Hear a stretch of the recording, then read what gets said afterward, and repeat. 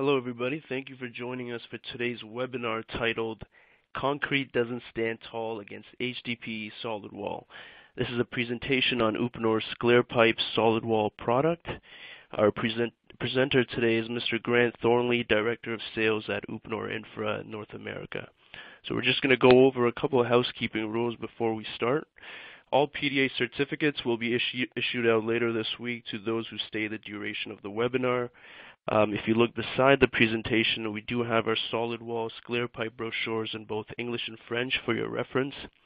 After the webinar, all registrants and attendees will receive a recorded version of this webinar. If you are experiencing any loss of sound during the webinar, just simply refresh your page and you should be good to go. And of course, this is a live presentation, so if you do have any questions, feel free to send them in, and we will send you a reply to your question accordingly after the webinar has ended. Now, with that being said, let's take a look at the agenda for today's webinar. So presentation topics, Grant is going to go over who we are, Uponor Infra, the North American division. We're going to go over HDPE overview, features and benefits. We're going to look at the current HDPE market, HDPE life cycle cost, design considerations, pipe joining methods, installations and applications, and then we'll show you some new products for 2018. And with that being said, I'm going to pass it over to Grant Thornley. Thank you, Faze. I appreciate that, and welcome everyone on a Tuesday afternoon. I appreciate everyone joining us. As Faze said, this is a live presentation, so if you do have any questions, please submit them, and I'll see them on my screen. And that way, if there's any particular slides I'm on, there's a question, I can answer them right away. So, to start, who is Uponor? Well, Uponor started in 1918 as actually a furniture manufacturer, and from that, how do you get to pipe? Well, during the furniture manufacturing, they actually made beds. They made metal bed springs, and from the metal bed springs, they needed a metal forge. So that kind of leads us into the manufacturing of cast iron piping back in the mid-1940s. Later on, as we're in the piping infrastructure, that led to the development of PVC, or manufacturing PVC piping. Later on to polyethylene cross-link, which is PEX piping, solid wall HDPE. Later through more R&D development, actually Uponor, or KWH back then, developed a closed profile structural beam, HDPE. And that was able to be wound into very large diameter, some of the largest diameter piping up to 11 feet in North America. And then bringing us today is Uponor North America now manufactures pipe as well as engineered fabricated solutions. So Uponor, on a global basis, we are a leading global producer of polymer-based solutions for infrastructure. We are the different markets we're in is geothermal, drinking water, wastewater, stormwater, marine cooling, anything really that conveys media or liquid media on a pressure or non-pressure basis. Our sales are about $1 billion. We operate over 30 countries, 14 manufacturing facilities, and about 3,900 employees worldwide. So just to give you kind of a reference of who we are. In North America, which is the most important, in 2013, KWH, which is probably what most of you know us by, since KWH has been operating in North America for over 50 years. There was a merger in 2013 with KWH and Uponor, and that merger rebranded the joint partnership as Uponor Infra. Uponor manufactures, as indicated, HDPE pipe. You may be aware of our brand names, which is Sclairpipe, Wehogas, or Weholite pipe. Our Sclairpipe is manufactured from 3/4 to 63 inches, Weholite 18 inches to 11 feet or 132 inches. We're ISO certified facilities, certified to third-party NSF, SF, BMQ, ASTM.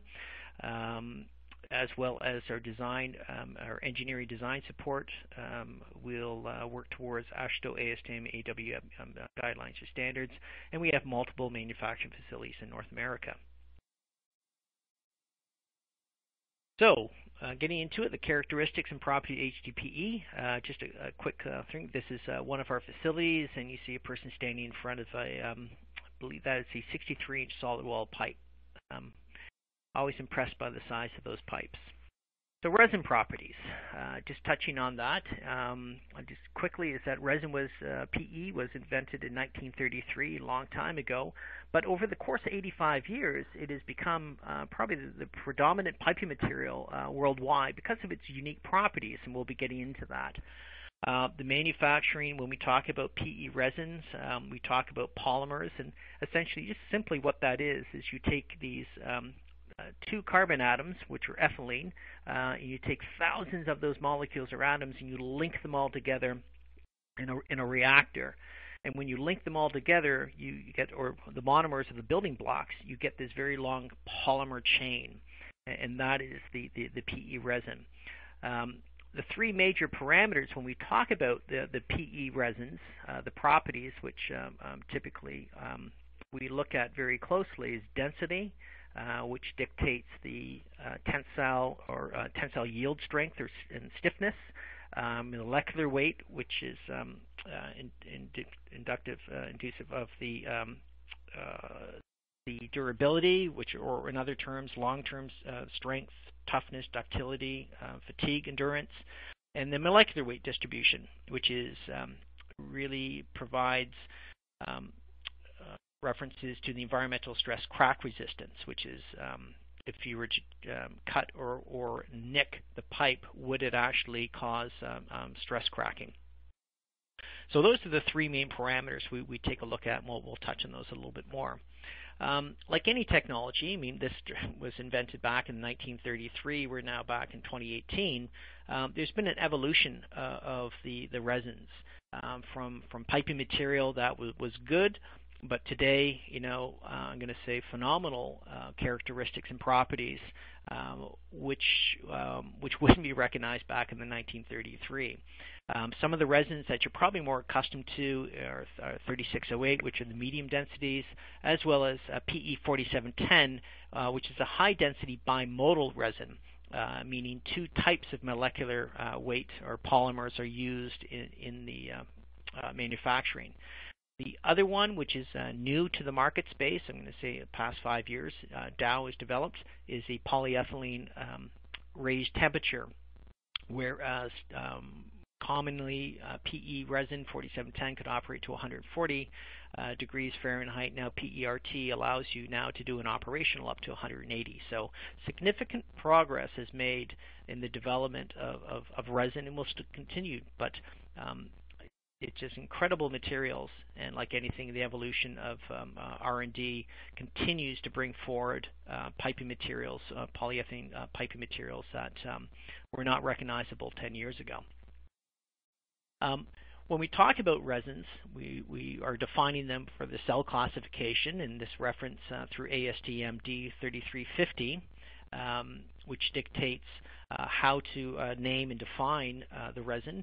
So off to the right here, you see PE 4710. The first number, PE represented is a polyethylene. It could be polypropylene or different types of polymer, but in this case, it's polyethylene. The 4 designation is indicates that it's a high density resin. The 7, crack growth resistance, and 10 is the hydrostatic design strength for that material. So just as reference, when we talk about different materials, 4710, it's just not a common name. It's actually a name classification or cell classification. So some of the properties when we take a look at which are unique to HDPE or polyethylene is creep and stress relaxation, which really gives it the true value or benefits we see in the market space. Just quickly, what creep is that when there's a temporary stress, that if we were to have an external force applied to that piping, we're trying to stretch that pipe out. Over time, what you're seeing on the left-hand side here is that if we apply 2,000 pounds over a certain period of time, the actual pipe will creep or will actually stretch. And will actually begin to try to adapt and address the external forces being applied to it. Now, why we see temporary is that if we were to relieve that external stress, what happens is the pipe will actually return back to its original form. So think of it, it's a very elastic material. So when you apply stress, it'll react to try to reduce the stress on it, and when you release that or remove it, it goes back to its original form. In that vein, on the stress relaxation side, is when a force is applied. Let's say there's I don't know, someone uses native fill, or there's a rock sticking into the pipe, or there's some type of stress that is applied to it. That as the pipe, as it deforms or strains, it compensates and actually begins to reduce because it's now moving in that direction of the external force. The stress that's being applied is being reduced. So you can see here that over time, that from 12,000 pounds, there's now a stress on the pipe of 3,000 pounds. So that really prevents the pipe from fatiguing and from overstressing. So ductility and toughness, which is another unique property of PE, it tolerates freezing without cracking and splitting, and part of that is because of the glass transition temperature of it. HDPE has a ductile temperature down to minus 170 degrees, which means that if you're willing to install pipe within the winter, you can do that. It does have a high impact strength, highly resistant to pressure surges, and we will touch on that a little bit more. And it has elongation when we talked about stress and creep, 500% before break at 73.4. So very unique material that's very, very tough. And that's excellent material when you're doing directional drilling. So the high tensile strength, when we put stresses on it, and this is a picture of a dog bone tensile stress that we perform in our labs under QCs, QA and QC. And what you see here is actually a two welded section of pipe with two welds, and then our profile section. And if we continue to pull, what happens is we get the elongation or the tensile of the material. And in this particular, it's 2,900 psi. Typically, you have, from the slide before, elongation of around 500%, which is very phenomenal. So whenever there's a very large stress being applied to the material, it has the ability to deform without breaking, which is a critical component when you get into areas, and we'll talk on these in seismic or surge pressures. HDPE also has very high compressive strength as pipe. That is a good component to have. It also has high abrasion resistance. It has actually, HDPE is the lowest when you take a look at a comparison of concrete pipe or clay pipe or PVC, because of the ductility or the ability to absorb the energy as high velocity particles are slamming into the surface. The HDPE material has the ability to absorb that energy. So think of a billiard ball being thrown against a concrete wall. It's going to bounce back, and that energy is going to be absorbed by the wall. But if I was to throw that against a plastic or a polymer wall, the wall bends a bit to absorb that energy and then kicks the particle back. And that's the high abrasion resistance is one of the reasons you find HDPE highly used in mining applications for slurry or high abrasive materials. The other aspect is the Manning's number, or the coefficient of friction, which is how slippery that, if I can be crude, how slippery the surface is. For corrugated metal pipe, it has 0.02. Concrete is about 0.013, and then for Sclairpipe, which is HDPE, is 0.009. We'll get into the Manning's. I mean, that's a critical component when you're designing and sizing piping, is that if I have a rough material, pipe material, such as concrete, I'm going to have to actually make that pipe a larger diameter versus something that's smaller, just because of the resistance of the flow through the piping. Oops. The other aspect is HDPE, why it's such a great material to be used in water, and particularly for wastewater, is that because it's unaffected by acid and bases. It's a non-polar material. It's very inert to chemistries. It can tolerate very high and low pHs, so it's great in wastewaters, and also for municipal wastewater applications. Some of the materials that we build is above ground wastewater treatment tanks that get hit with very low, very high, and chlorine. So it's a great material for the transport of sewer as well as potable water applications.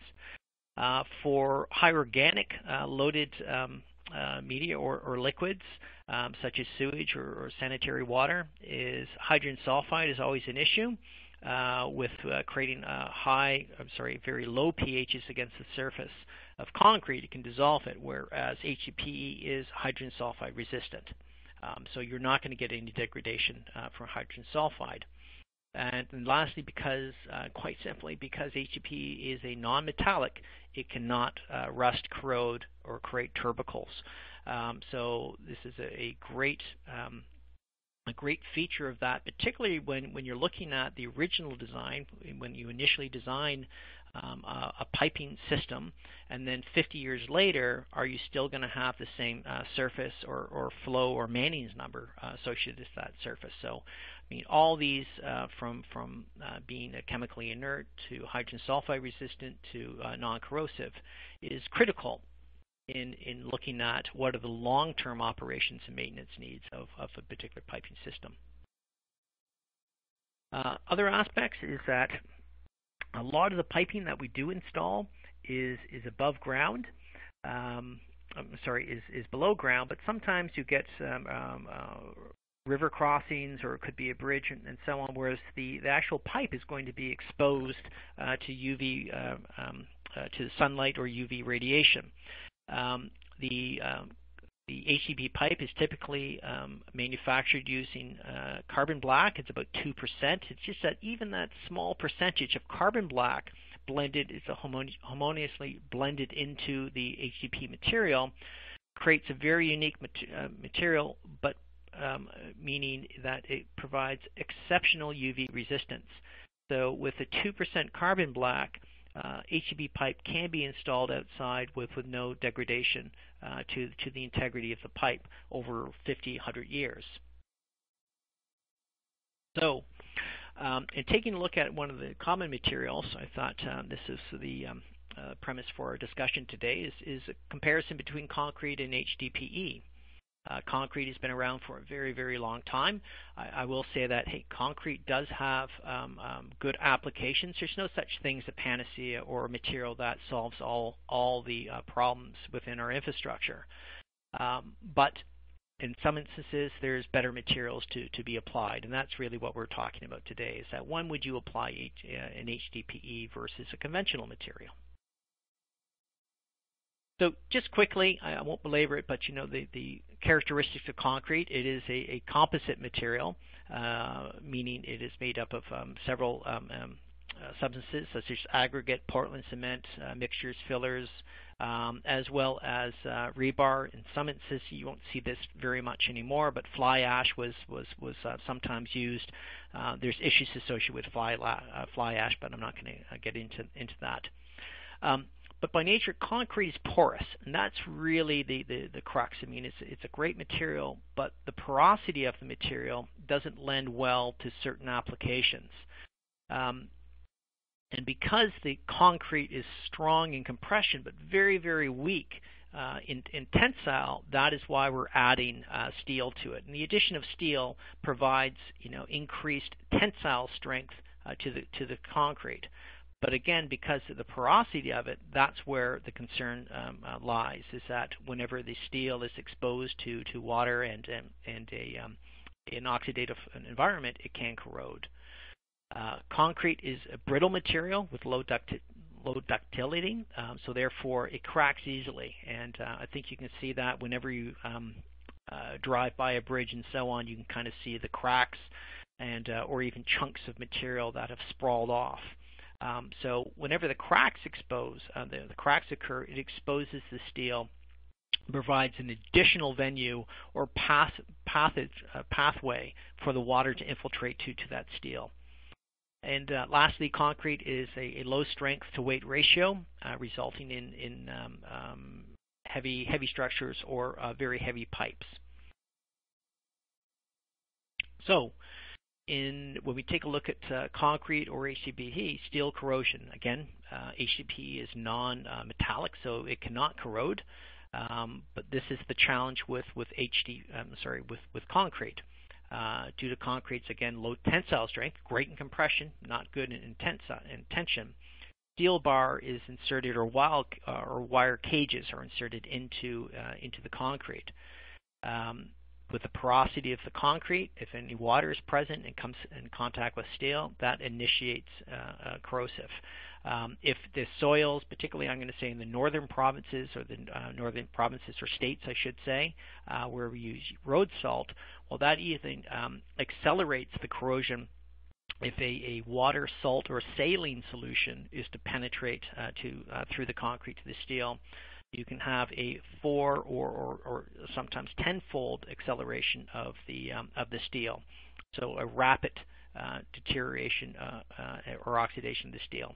Just on the left-hand side, you can see this is a PCCP pipe, which kind of shows there is a steel shell, and then that's wrapped corresponding with pre-stressed wires. And on the right-hand side, you kind of see the broken wires. Once those wires are broken, and this is why it's a composite, the wire holds the concrete in compression. Once the wires break, it's no longer in compression, and that's when you can have these ruptures or catastrophic failures of the concrete pipe. Spalling, which is a function really of corrosion again, but what happens is that when water penetrates into and onto the steel and corrosion begins, the corrosion products expand. They form and they expand, and they create internal pressures in the concrete, and those internal pressures basically lend themselves to micro-cracking, and the more internal pressure that builds, more corrosion that occurs, the cracking occurs more, and then that can lead to spalling, so concrete actually popping and falling out. And here what you see on the right-hand side is just some examples of spalling, where you actually see the steel reinforcement underneath, which should not be exposed. Alkali silica reaction, ASR. Again, this is not extremely common, because more and more people are using less reactive silica. But I can tell you, in the nuclear industry, this is an incredible concern because of the concrete. And what occurs, the alkali silica, or ASR, causes the concrete to deteriorate by, much like corrosion, it creates the silica reacts, and it causes a gel to form. And the gel, it expands internally and causes internal stresses, and those internal stresses then propagate outwards and mitigates cracking within the surface. And you can kind of see ASR is indicative of these little micro cracks. Looks similar to, it can look similar to corrosion underneath, but you see a lot of these micro cracks. It's typically, or I should say, it can be indicative of ASR reactions. And for ASR to occur, is that moisture has to react with active silica. Hydrogen sulfide corrosion, bacteria is essentially the hydrogen sulfide forms when bacteria, specific bacteria, reacts. It's an anaerobic environment. So for wastewater applications, where maybe the wastewater is sitting there, bacteria in an anaerobic environment, lack of oxygen, consumes the organics, and as a byproduct produces sulfuric acid. And that sulfuric acid typically attacks the crown, because it's gaseous, it attacks the crown of the pipe.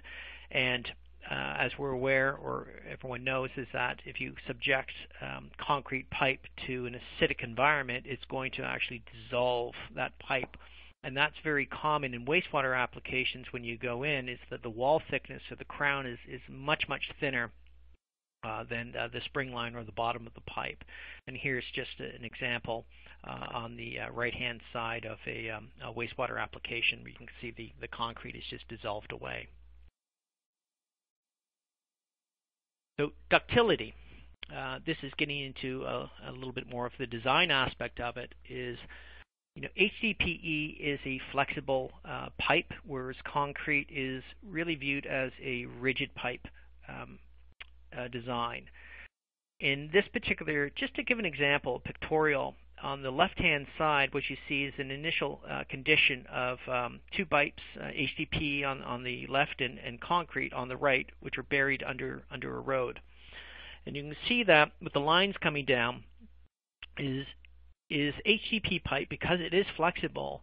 The design specification is indicative of a pipe-soil interaction.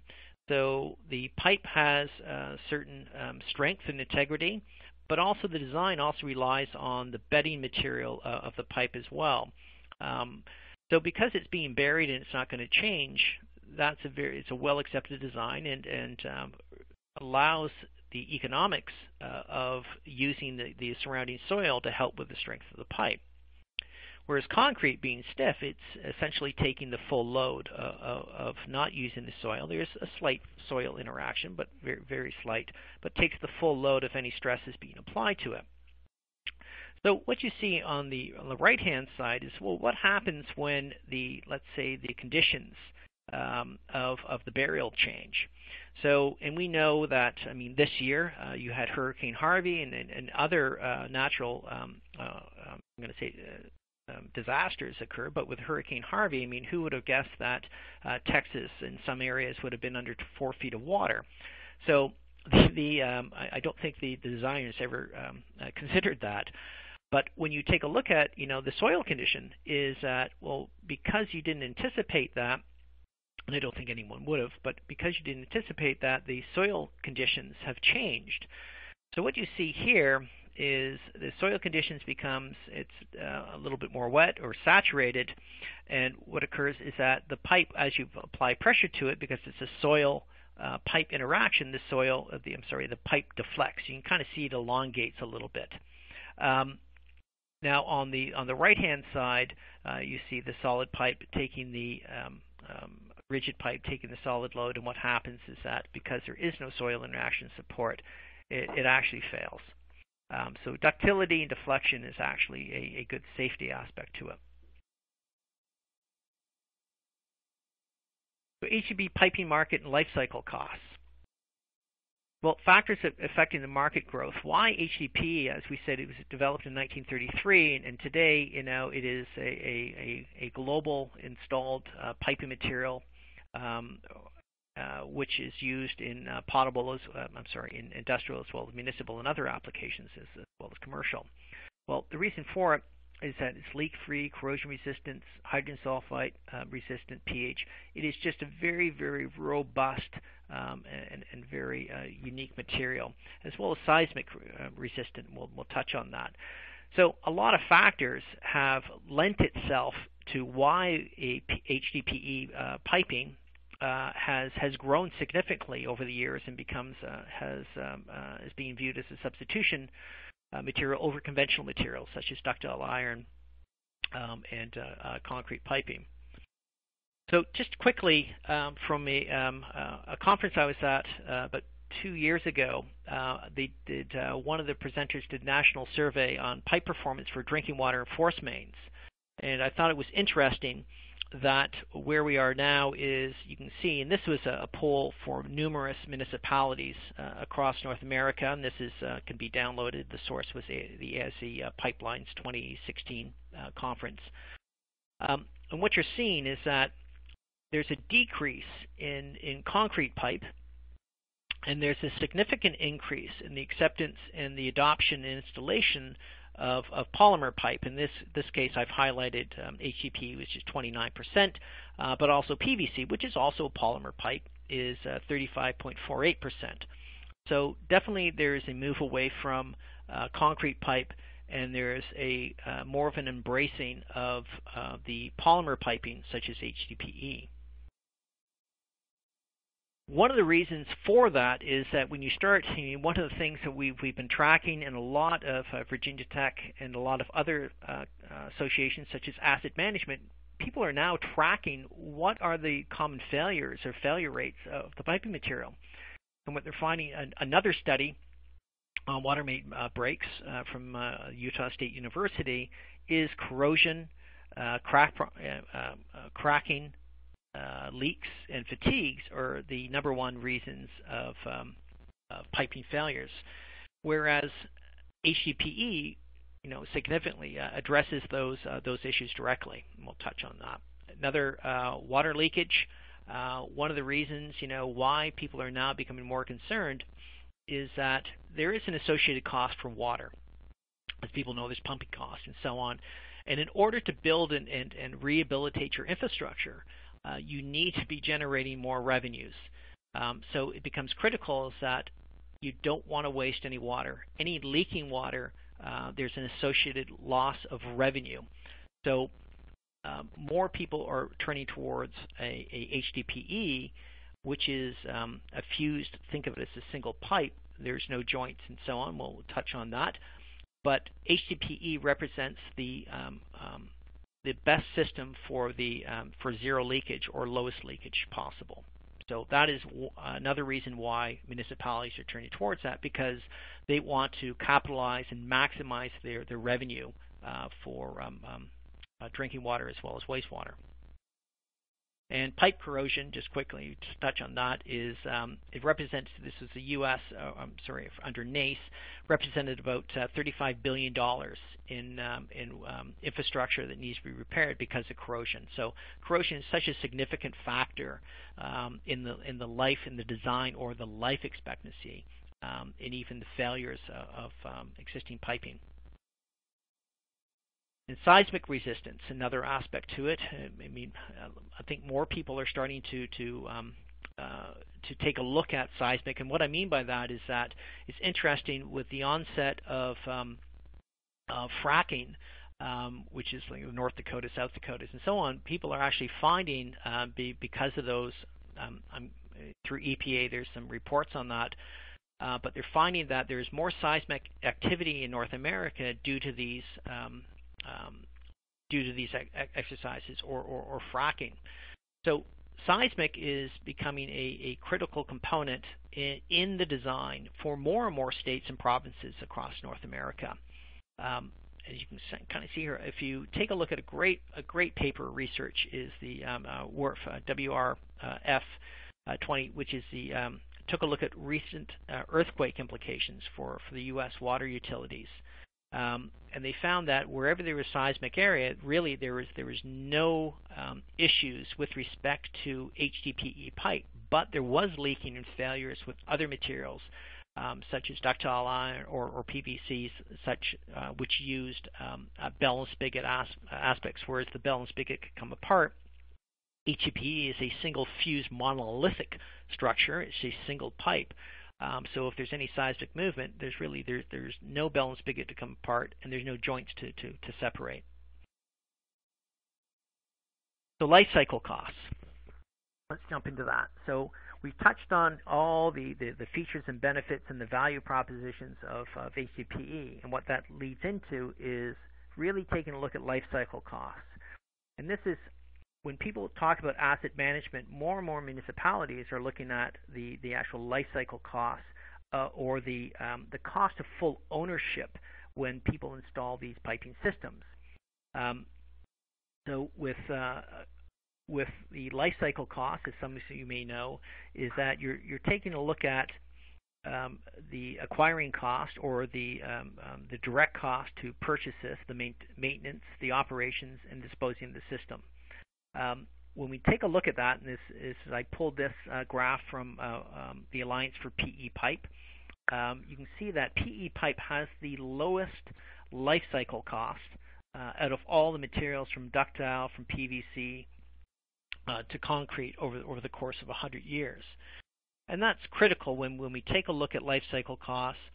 When we purchase something and install it, there's a cost, but we also don't want to burden future generations with inferior products, whereas they're going to have to pay for those fixes of our mistakes. In particular, with materials nowadays, with a 100-year design life, I'm always amazed at why wouldn't everyone be installing systems that have the longest life cycle or longest design life possible associated to them. So just a quick calculations, and again, there's so many different ways of doing life cycle costs, but really what you're looking at is what is the initial or the direct cost of the purchase, and I have not included this, what the project management costs or the engineering or the installation costs are. I'm just using this as a rough estimate or a guideline for people to understand life cycle costs if they're not familiar with it. So there's initial cost of it, there's operation, which in these particular instances it could be pumping costs. So operations is that when we talked about the Manning's number, and this is key, is that for HDPE, when we say, well, this is the Manning's number at design, 50 years later it's the same Manning's number.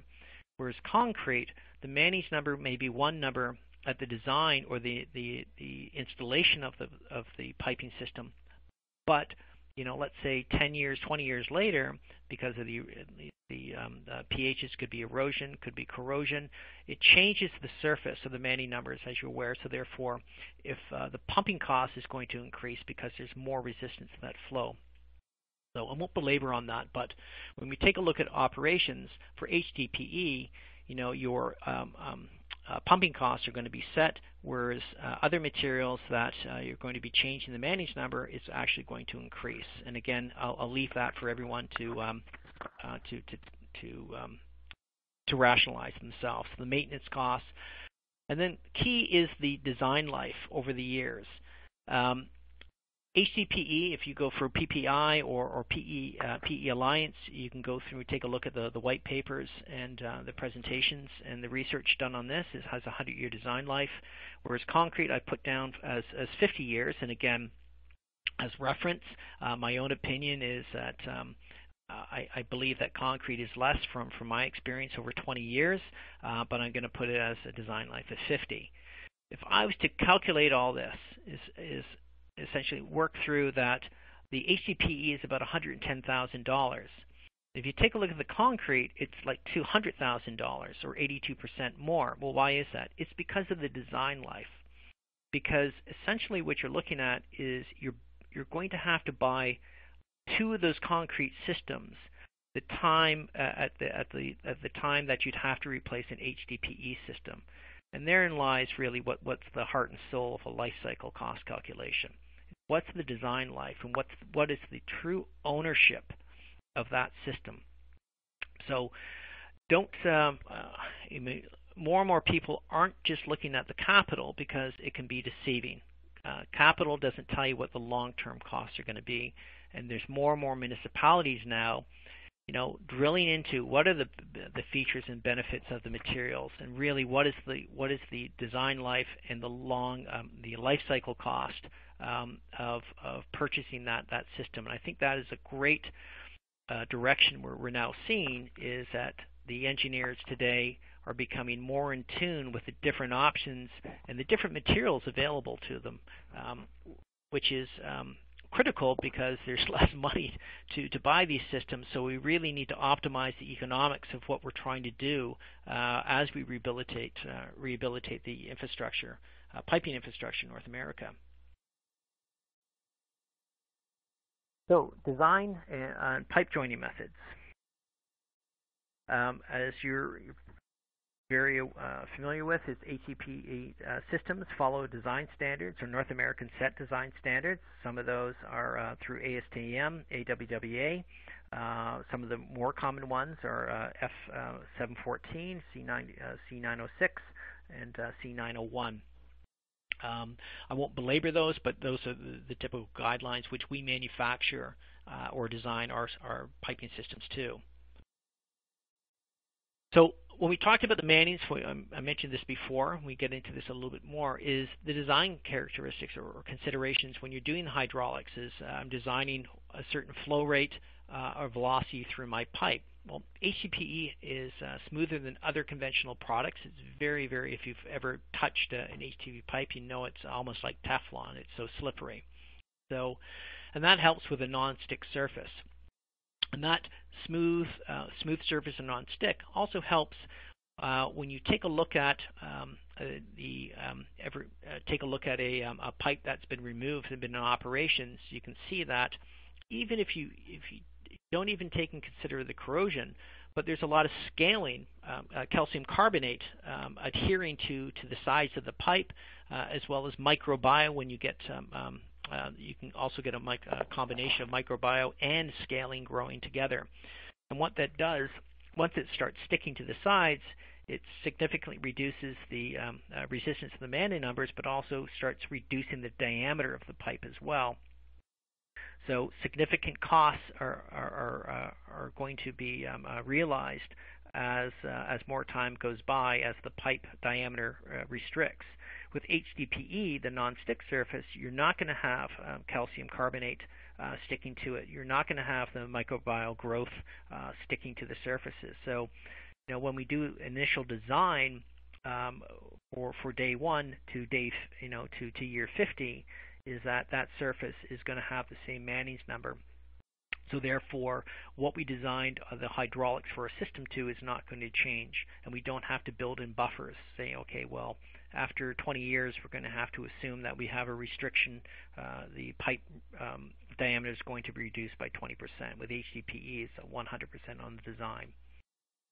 So it allows us, when we maintain optimum flow rates, the result is there are smaller pipe sizes we can use because we can put a higher flow rate through it. Because we're not going to get the pressure losses or drops, we can have flatter grades for installed. We have reduced pumping costs, which is it's very significant over the course of 50 to 100 years. And there's significant relining advantages.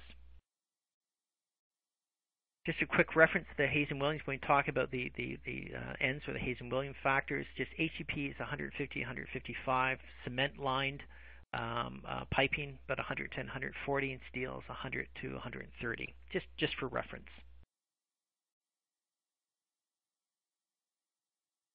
So flow comparisons. HDPE can deliver the same flow with an inside diameter. That is only 86% that of ductile iron given the same conditions. As an example, as a factor of 150, or ductile iron is 100 and 130. So under the same conditions, we can have a smaller diameter pipe, which means a lower cost association to the initial capital cost. So HDPE maintains, as I said, it maintains its Hayes and Williams or C factors over the long term, whereas other material can possibly, through corrosion, through scaling, through microbiome, can reduce their Hayes and Williams, increase their Hayes and Williams factors, and which is then results in higher pumping costs. So pressure design considerations: steady state pressure and pressure due to dynamic or surge and fatigue or transients. And this is, again, the properties, when we talked about stress and creep, one of the major values or benefits of HDPE is its ability to withstand those the steady state pressures, but more so the transient pressures that has caused a lot of pipe breakages throughout North America. So steady state, or the operation pressure, pretty straightforward. It is a function of what the dimension ratio of the wall thickness is, and it's the allowable stress in the pipe wall at the anticipated service temperature. So pretty straightforward with respect to wall thickness or dimension ratio of the operating state. The dynamic event or transient pressure is more key, and something that is taken into consideration in our designs. It could be, water hammer, and that could occur if someone turns a valve off too quickly, a pump turns on too fast, anything that causes a pressure transient to propagate through that through the water or wastewater, and then slams into it could be a bend or a turn, causing inducing major stresses within the pipe. So it could be a recurring event, a valve actuation, pump start stop, or occasional event. When we take a look at surge or water hammer, this is a very interesting graph, and this is done with a high sampling rate transducer, pressure transducer, and that's you. Excuse me. You need to have a high speed in order to resolve this. But you can see that on the concrete, you have these very large peaks and valleys of the pressure going up and down, and these peaks are very, very high pressures acting against the wall of the pipe. With PVC, which is a little bit more, it's a more flexible material, it allows to absorb that energy to kind of contract and expand with those pressure transients. And when you take a look at PE, again, because of the creep and stress properties, it's able to really maximum absorb the energy caused by water hammer. So it accommodates and suppresses the water hammer by being able to bend and move. So what occurs is that because of the ductile pipe, there's fewer wave cycles, and there's a reduction in the wave amplitudes. And that's critical whenever you have older systems, whereas you may experience transients, meaning you may have to shut a valve off. That's, I would say, probably the biggest one, or the start-stop of pump stations or pumps. So cycle failures, off, on, off, on, off.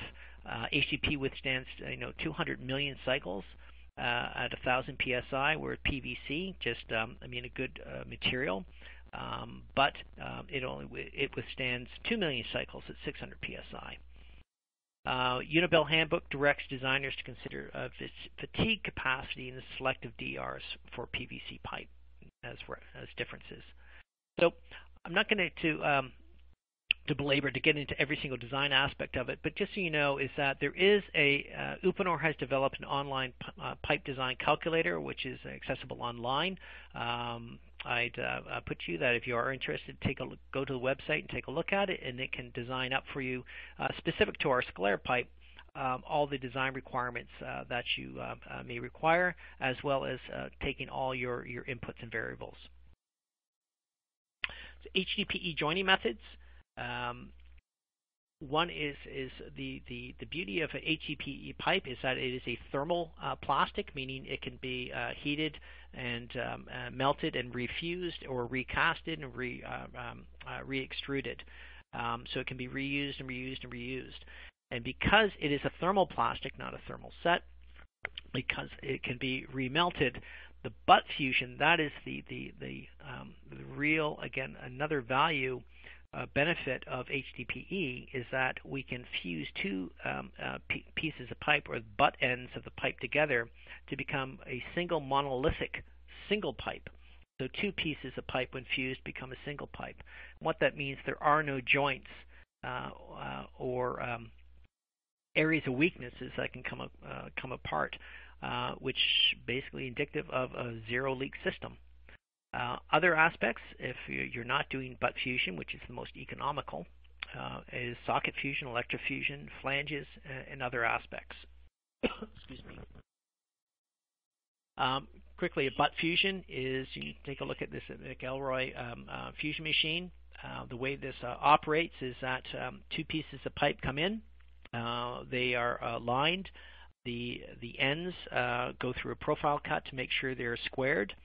They move together towards a heating plate. It's heated up. It's typically a heated Teflon plate. The two ends are heated up close to their glass transition. The plate is removed, and then the two pipes are then pressed together at a certain pressure. And because it's at the glass transition, the two pieces of pipe fuse together to become, again, a monolithic pipe. It is a single now pipe. There is no differentiation between the two materials. In essence, because at the joint or the fused joint is thicker or has a higher density or higher HDPE material, the joint is typically stronger than the pipe itself. Just another picture of this. Electrofusion couplings, if you can't get, in some instances, if you're doing a joint repair, let's say there's someone's put a backhoe into the pipe or something like that, you need to do a joining of the pipe, you can use an electrofusion coupling, which is essentially, it is a coupling with a heater inside. Electric power is driven through the two profiles here. Is an electric amperage is passed through here. It heats up the pipe, and the pipe inside of this fuses together. Electrofusion joints can come up to 63-inch in diameter. Flange connections, typically when flange adapters are stub ends with back rings. Common when you're joining other piping materials. So concrete or ductile iron needs to be joined to HDPE. As long as we know what the bolt pattern is, or the engineer knows what the bolt pattern is, very easy to align and connect the two materials together. Mechanical joint adapters, it can be either a compression fitting. There is just a gasketed fitting, and now this is a Victolic. What we're seeing is grooved piping. Typically, the most economic, of course, is to fuse HDPE pipe to ensure that it's zero leakage. But in some instances, let's say above ground, let's say bypass lines, or it could be a temporary line. Groove piping with mechanical joints are also a feature and a benefit that can be used. In the mining industry, we find a lot of groove piping or mechanical coupling because of the movement of that pipe. Transitional fittings, saddle fittings, fabricated fittings. There's lots of, essentially anything that you require is there's a fitting that's associated to help facilitate the install or the application requirements. Getting into the installation applications. Here is typical installation. This is about a 4,000 foot 6-inch DR17. It's a sewer force main, and excuse me, you can see that the pipe is resting on top. This is going to be a slip lining, whereas this pipe is going to be pulled into inside of another pipe that's been pigged and prepared. With the HDPE, I mean, it's easy to, long lengths can be pulled without any issues of fatiguing or compromising the structural integrity of the piping. Another one, sanitary sewers force mains. This is going to be pulled in place. This is a 60-inch DR17. We talked about municipal water and wastewater, but also gas distribution uses HDPE. Very, very common. In fact, probably 95% of all gas distribution lines, which are about 12 inches and less, is HDPE. Typically a medium density, not a high density, some high density, but the majority of them are medium density polyethylene. But 95% of your gas distribution systems are HDPE. That is a significant change in the industry over steel or other metallic materials that are basically now being eliminated. Other applications are slip lining. We took this is the app of, in case some of you aren't familiar with slip lining. It's essentially taking an existing pipe and slipping another pipe diameter, another pipe which is a smaller diameter inside of that pipe. Now, when we talked about the Manning's number, why you can do this is that, remember, is that HDPE has a very low Manning's number. It's very, very slippery, so therefore I can install a smaller diameter HDPE pipe inside of a steel or concrete pipe and still have the flow or velocities that I'm looking for without compromising the original system design. Another angle of sewer slip lining. Here we see it's being pulled into place. Not a very large trench opening for this. Here is a slip lining showing that I believe this is a 48-inch slip line, and you can see this, that the pipe is being fused, and right after it's being fused, it's continuing being pulled in. HDD or directional drilling, another very large application for HDPE because of its ability to endure the tensile strength being pulled on it. This particular application is 125,000 feet of gas distribution piping. You can kind of see that here is the actual pulley mechanism that's pulling the pipe through. Another force directional. Here's pipe bursting. Not as common as slip lining, but pipe bursting is still for rehabilitation within North America. Essentially, it's pulling in. We're going to be pulling in a same. Typically, when we're looking to pull in the same diameter pipe as the existing pipe, well, to do that, we need to increase the diameter of the existing. So it actually expands or bursts the pipe, creating, let's say, if it's a 10-inch, burst it to 11 or 12 inches to allow us to pull in a 10-inch line. Applications for HDPE, industrial mining applications. It could be nuclear applications with respect to cooling. It could be pipeline diversions for pipelines, river crossings, landfill sites for gas because of the high corrosive nature or environment of methane gas. HDPE, I'm going to say, is probably about 80%, 85% used in the gas recovery for landfill sites because of the high corrosive nature. Agriculture, water distribution, irrigation could be pressurized, or in these particular instances, lower pressures, very, very high volumes of water. Marine applications, great application because the density of HDPE is less than water, so the actual pipe can be floated into place, and then once in location, the ballast, the pipe can be filled, and the ballast will then pull it down to the bottom of the lake or the ocean, or to wherever it need to be. Marine applications, we're finding more and more in the Great Lakes area of HDPE being installed in the depths of Lake Ontario because of zebra mussel and quagga mussel applications, and very low cost and economics due to that.